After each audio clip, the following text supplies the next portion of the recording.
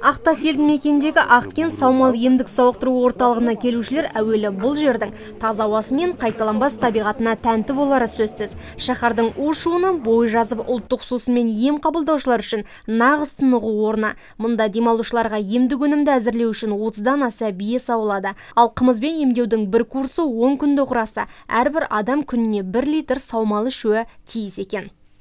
Және де мынау қан аздық, сосын цирроз, бауыр циррозы, алкогольдік майсыз цирроз емделуге болады, қалпына келтіреді.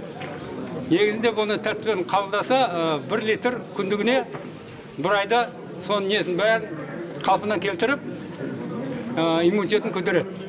Жалпы құны 500 миллион теңгені құрайтын орталық бір кезеңде 50-ге жуық адамды қабылдап емдеуге мүмкіндігі бар. Сондай-ақ мұнда 15 азамат жұмыс істейді.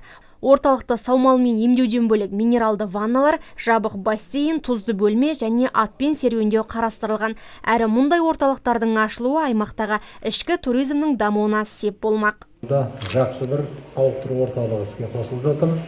Жаңа айтылып кеткендей 500 миллион теңге қаржы осы жұмсалып 50 адам жататын саумалмен түрлі ванналар бар. Сарыағаштан су әкелетін жатыр. Осы жерде физиотерапиясы бар. Атқа қыдыру бар.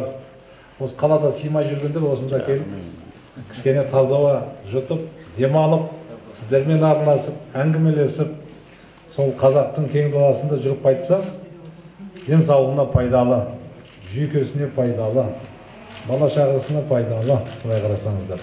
Және туризмге де пайдалы. Сондықтан да құтты болсын. Бұл жалпы 50 адамға арналған саумал орталығы осындай топты түрде бізде болған емес.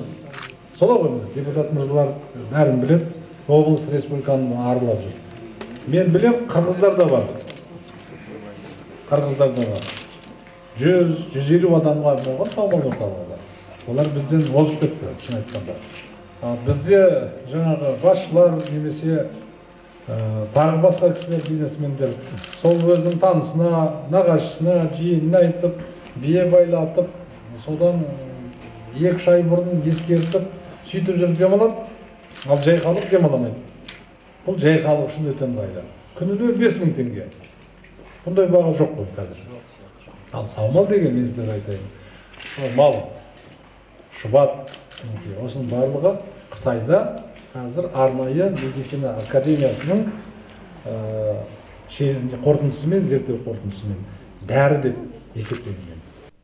Жалпы қымыз өндіру саласы ауданда қарқынды дамып, соңғы 3 жылда жылқы басы 4500-ге жеткен. Бұл мемлекеттік қолдаудың арқасында жеткен жетістік. Себебі 2016 жылы мемлекеттік қолдау шаралары 16 шаруашылыққа көрсетіп, шаруалар 678 тонна қымыз өндірген. Ал биыл осы шаруашылықпен айналысатындардың қатары 24 бірлікті құраған.